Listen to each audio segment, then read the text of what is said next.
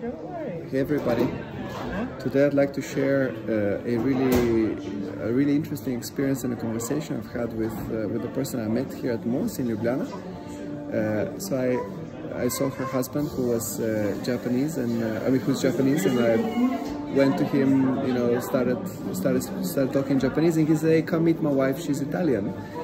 And I'm here finding this incredibly interesting woman who is well, bilingual and now trilingual, and she's been sharing her experience with how she learned Persian, and I just thought it was so interesting for anyone who's kind of interested in how to acquire a language. So we've had this great conversation. I wanted to share a bit of it with you guys. Hey. Oh, hello. Sorry, I'm feeding a baby. That's okay. Okay. Yeah. Okay. Should I? Okay. Right. Hello. Yeah. Yes. I'm feeding a baby. What's your name?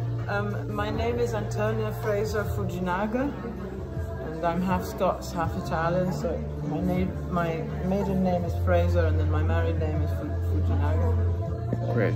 Sorry about the commotion. No problem. Are you okay with me recording, or should I just... Yeah, it's fine, okay, it's fine. Perfect. I have a nursing aid, so... Yay. Yes, the baby is imbibing nerd juice. Okay. Nice. So, yeah. And so I... one of my questions is, I mean, you've learned a very obscure language, right? A language not many people try to learn. Yeah, I suppose... Which was that? Yeah, so Persian. I suppose that it's quite rare for non-Iranians to know it. I guess it's not unheard of. But yeah. And what was your motivation to learn it? You were studying the law? It was well, it was quite random actually. I was beginning a degree in anthropology at the University of Edinburgh, and I had chosen anthropology just randomly because I was interested in so many things and I didn't know what to study, and I thought, well, I'm interested in human nature, so I guess I'll study anthropology. But then they told us that we had to do some outside classes, and so I was wandering through this thing called the academic fair, which has some tables where people basically peddle their courses, and I came across Persian, and I spoke to the teacher, and she seemed very rational and kind, and I like those qualities. Actually, I turned out to be right about her, because she ended up becoming a good friend who came to my wedding years later. But anyway, I got the impression that she would be a good teacher, and the classes had small sizes, and I thought, sod it, I'll just study Persian. Why not? I like learning languages, I'll just do Persian. So I started learning Persian, and then in third year undergraduate in my university, and I think in most universities in Britain, you have to go to the country or to a country which speaks the language that you're studying. So I had to go to Iran.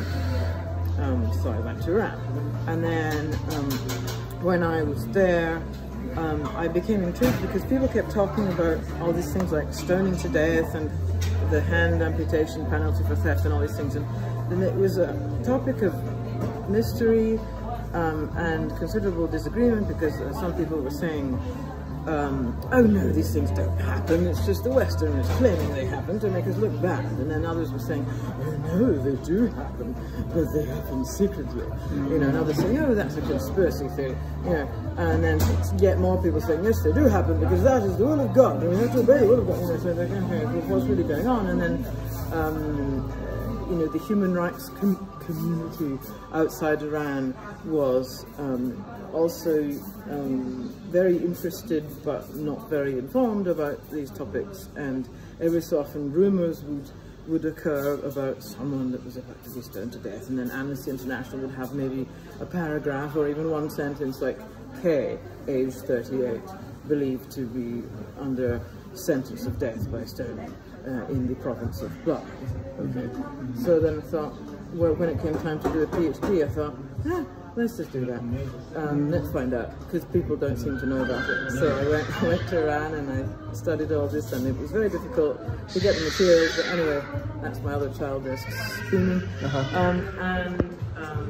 through various procedures which would take more time to explain, I managed to get the documents. You know, I did a study on the law itself and its origins in classical Shiite law, but then I was able to acquire documentary evidence of these penalties and their actual implementation, and the fact that they're often denied in public. Sometimes they're not, and sometimes they are. They live in a kind of quantum state in which it happens and it doesn't happen. But anyway, and because I went to Iran on 3 occasions, first in order to learn the language and then in order to do this research about the criminal courts, I learned Persian, and then I learned another level of Persian, namely legal Persian, and I was quite interested while I was doing this and freaking out about my possible failure and so on, and my possible demise at the hands of the Iranian secret police and so on. I was also interested in observing myself learning these layers of language. So first learning the language in theory, you know, the grammar and some vocabulary, and, you know, the cat is under the table and all that, and then learning to be fluent in conversation, and then lastly learning to read legal documents and legal treatises in Persian. And in all of these stages, or at least in the second and third, I was convinced that I would never manage, because it was simply too much information to digest in insufficient amount of time. So, but I managed, and I don't know how my brain did it, but it evidently did. And it got to the point where I could speed read legal Persian. Wow. Yeah. Whereas before, you know, I was looking at these legal treatises and legal documents, and I would have to look something up in the dictionary multiple times, you know, like every 3 words or so. And I was very disheartened, and I thought, I simply cannot acquire all this vocabulary, but then somehow I did. So there you go. Anyway, so, well, thank you. I don't know if you want me to say anything specific, or if you want to ask questions. Yeah, no, one thing I was moved by is that through your work, that you volunteered, you actually saved the life of someone, right? Well, I mean, basically, what happened was that somebody was condemned to death by stoning, and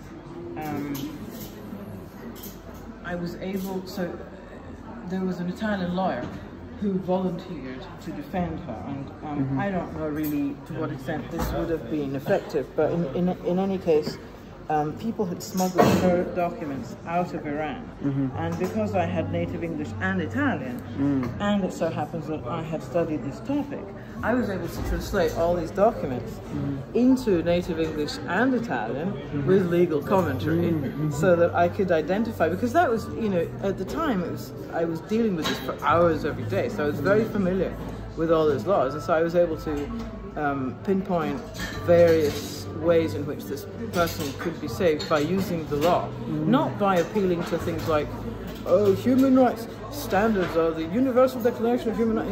You know, that doesn't work. You know, you have to use their own law. You have to say, look, Article X of the Penal Code says this, and, you know, this principle of Shiite law says that, and blah blah blah.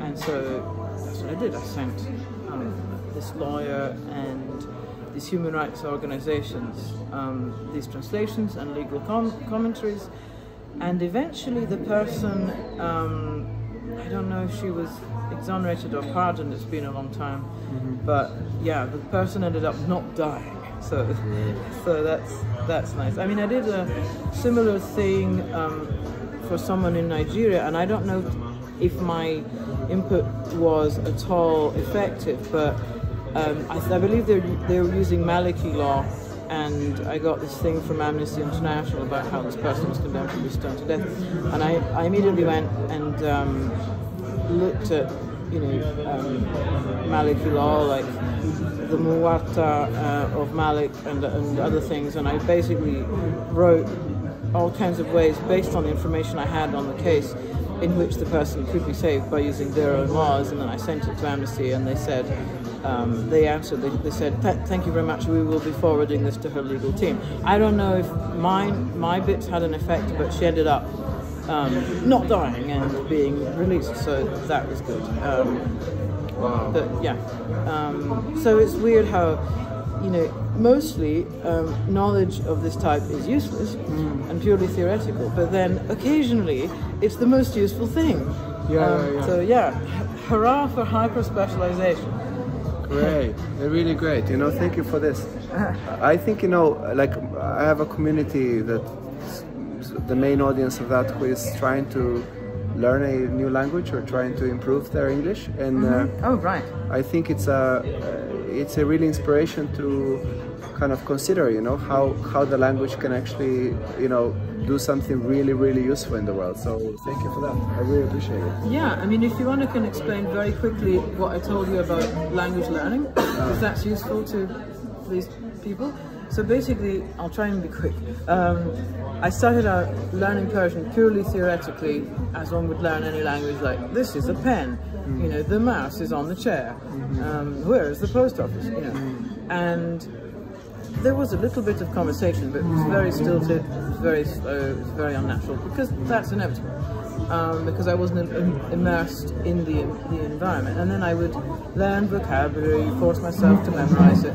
But then when I landed in Iran, admittedly with almost a year between my last Persian class and my arrival in Iran, I landed at the airport. I couldn't understand anything that anyone said. It was just a kind of undifferentiated flow of sounds, and I wasn't able to delineate the borders between words, and I thought, oh dear, what have I done? I'm going to fail so badly. And then somehow 2 days later, I was sitting in a university office, and some official was telling me lots of bureaucratic stuff and logistical stuff about, you know, where the library was and where the cafeteria was, and then I realized that I was just understanding meanings. I could understand what he said, and I don't know why this happened. And then from then on, my fluency, my conversational fluency increased very, very fast, and I would find myself saying things and not knowing how I knew them, and using idioms and things like that, and not knowing how I knew them. And so I would stop short and I'd say to my friend, wait, did I just say something that meant something? My friend would say, yeah, it's fine, you said okay. So that was one level, going from this is a pen to blah, blah, blah, blah, blah, blah, and being able to understand everything that people are saying and talk about all kinds of topics, you know, and understand films on the telly and so on. But then the next level was when I had to do the really specialized legal stuff. I hit another wall because these texts that I was having to read, legal treatises and legal documents, they were far, far too specialized for me to read. So I was having to look words up very, very, very frequently, many, many, many times per page, and having to read books that were hundreds of pages long. How on earth was I going to do this? And so I was, of course, immersed in despair, and I don't know what the mechanism is, but I just continued anyway because I had no choice. So, you know, not continuing would have guaranteed failure, whereas at least continuing would have a non-zero chance of success. And so I just kept memorizing these words, and then somehow it got to the point where the easiest thing for me to read were legal texts, legal documents and legal treatises, and I could just breeze through them. And so while I'm not aware, as I said, of the mechanism which permits this, what I can say is that it happens, and so don't lose hope. Just keep at it. Just make yourself do it. Memorize the stuff. But what I found, anyway, in a nutshell, is first memorize the theory. You know, like the grammar, I am, you are, all these kind of things, and then go to the environment, and then it will somehow activate all those theoretical words. Like apple and cucumber, and because you'll hear somebody saying, where's the apple? And oh, where's the cucumber? And so all those multiple those multiple layers of memory will combine to your benefit. And then, of course, if you have to learn something more specialized or the literary language, then I'm afraid you'll have to do lots of reading, lots and lots of reading. And I think that's even what happens in one's native language. I am a bookworm, I've always been a bookworm, and I'm one of those wide vocabulary people. I think I don't think it's entirely because I went to school, you know. The real wide vocabulary happens because one reads them. So I don't know if this is helpful. I'm being distracted by babies, but I hope it's helpful. No, very helpful. At any rate, I am one specimen. I'm a data point. I'm a datum. I'm one specimen, and this mechanism has shown itself empirically to be functional, although I don't know its inner workings. And I hope it's helpful to others. Great. By the way, your language is so beautiful. It's thank you. It's like a poetry to listen to. It's really, really beautiful. Well, that's very magnanimous of you to say. Thank you. Yeah. So, Thank you. as you see, the baby has had a full portion of nerve juice and now needs to burp, and this other baby is older and is at this point actually very fascinated by phones and things. So there you go. Thank you very much. Yeah, I hope it was useful.